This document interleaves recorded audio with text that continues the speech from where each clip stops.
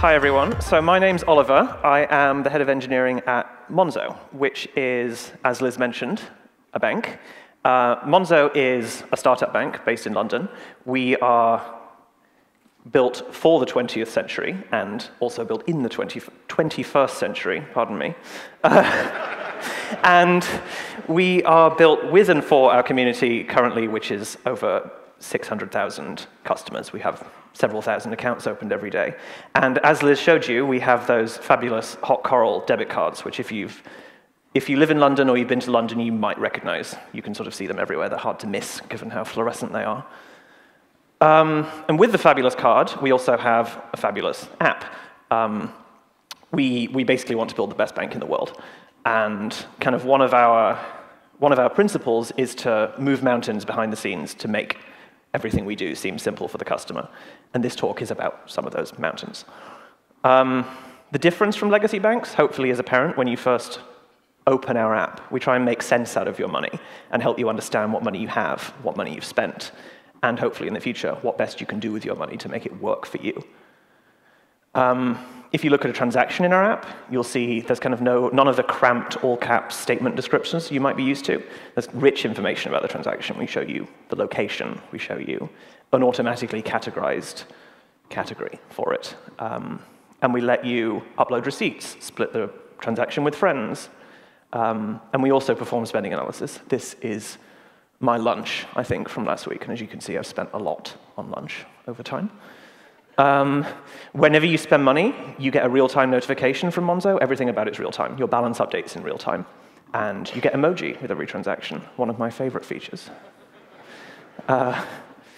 Over the last 3 years, we've built a banking system from scratch. We believe that this is the only way that we can build the experience that we want. And we also want to own our own uptime. The entire platform is built on open source software, like Kubernetes. And today, I'm going to be talking about an outage, like Liz mentioned. So back to owning our uptime. This is an outage we experienced last October. And from an engineering perspective, it's probably one of the worst that we had. To talk a little bit about the way we've built the bank, you can probably guess that it runs on Kubernetes, given that I'm here. That's obviously one of the components that's involved in this outage. Kubernetes, as you may know, stores all of the state about the cluster, the desired state and the actual state, in etcd, which is a strongly consistent key value store. And as I mentioned, we run hundreds of microservices. There's thousands running at any one time, and they like to talk to each other. We use Linkerd to do that. A single user request can turn into thousands of RPCs behind the scenes, and Linkerd helps us abstract the complexities of that. So it helps us load balance across all the replicas we have, handle retries, whatever. The last thing that's crucial here are humans. In any incident, something's obviously gone wrong. Kind of by definition, a human is getting involved. So the story starts around 2 weeks before the actual outage. So we had upgraded our etcd cluster. As you may know, etcd last year released, I think it was last year, etcd version 3. We were previously on version 2, and we were upgrading to etcd version 3, as well as taking the cluster from 3 to 9 nodes. This involved migrating to a totally new cluster.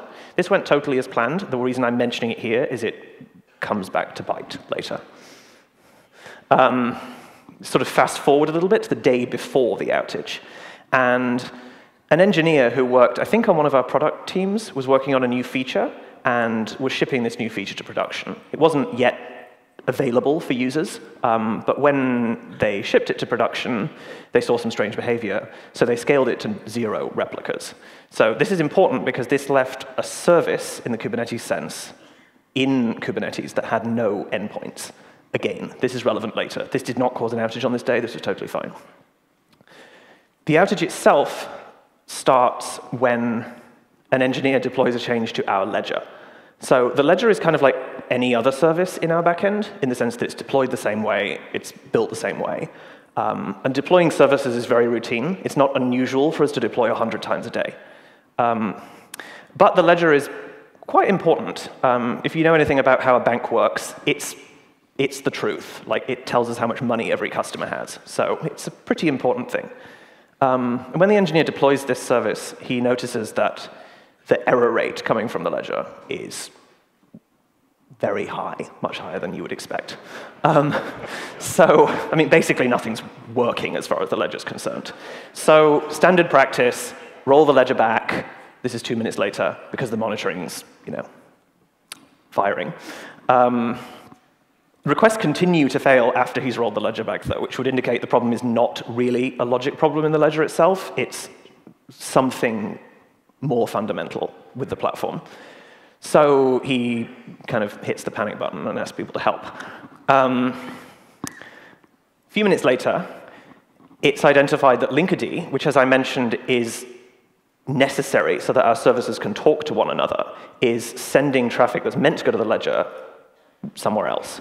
So the way that Linkerd works is it watches the Kubernetes API and gets sets of endpoints from the API and then load balances traffic across those.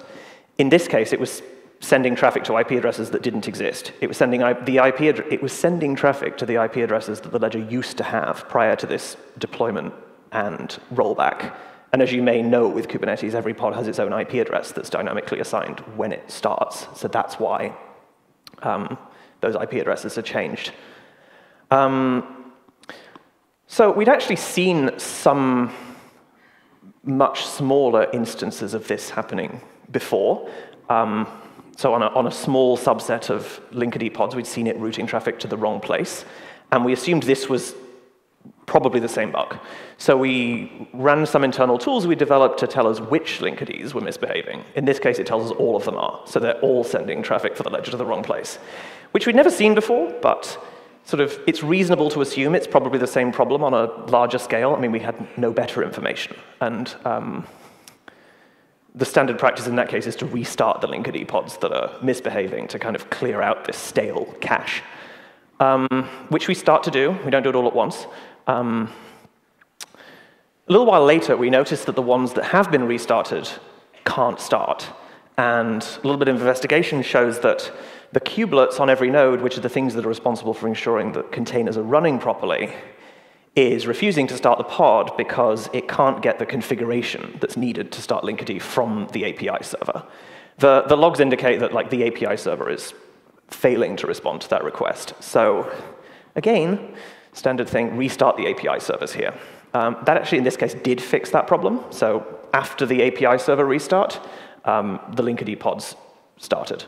And we continued rolling the Linkerd pods. Just after we'd finished rolling the Linkerd pods, this happened.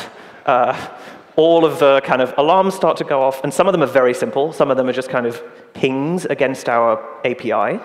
And the fact that we can't respond to those is pretty dire. We've basically got a total outage on our hands here.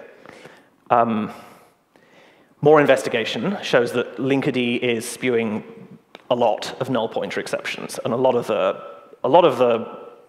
the pods, there's many hundreds of these, are in crash loop backoff, which is where Kubernetes throttles the rate at which a pod can restart.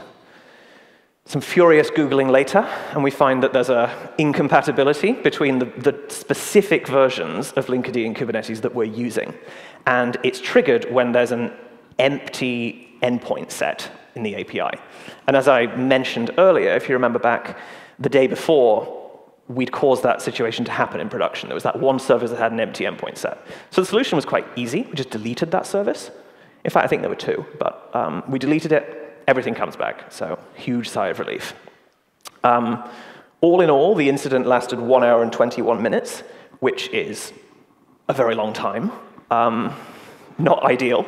However, throughout this, and for reasons I'll come on to talk about, the majority of payments did continue to succeed. And this is kind of one of those core business metrics. It's one of the things we care the most about, and one of the things our customers care the most about, that they can access their money. So while this was a really hairy outage for our engineers, we only actually had 2 customer complaints from this. So as far as our customers are concerned, obviously not ideal, but not completely catastrophic either. After every incident, we have a culture of postmortems, like I hope many of you do, where we sort of analyze the root cause and we try and learn operational lessons that we can. In this case, the root causes turned out to be complex. The first one was a bug that eventually came to light that existed in the gRPC client library. So etcd in version 3 uses gRPC to talk between clients and servers. And this was a bug in the client. So the client is embedded in the API server. The API server has this bug. And it happened when there are connection resets. Because as I mentioned earlier, we'd 2 weeks earlier rolled the entire cluster. They'd all experienced these connection resets. So horrible bug. The second one was the incompatibility between Kubernetes and Linkerd. As I mentioned, this only existed between very specific versions of Kubernetes and Linkerd, and it was because of a breaking API change that had been introduced in Kubernetes 1.6. Prior to 1.6, this is how an empty endpoint set was represented. After 1.6, this is how an empty endpoint set was represented. So tiny little change, really, but because Linkerd wasn't expecting that field to be nullable, it couldn't pass the JSON. From its perspective, it was invalid. And when you tried to access that field, it just got a null pointer exception. So unfortunate. The last thing that was kind of a root cause, in a sense, of why this outage lasted so long was human error. So while everyone obviously acted with their best intentions, we did make some bad decisions. And by we, I include myself in that. Specifically, restarting those Linkerd pods wasn't necessary and made things far worse. The reason we did that was because we didn't have enough easily accessible info about what to do. So next I'm going to talk about some of the lessons we've learned. First, I'm going to talk about the technical lessons, kind of things from an architectural perspective that I think we've learned from this. And then I'll talk about some of the more like operational things.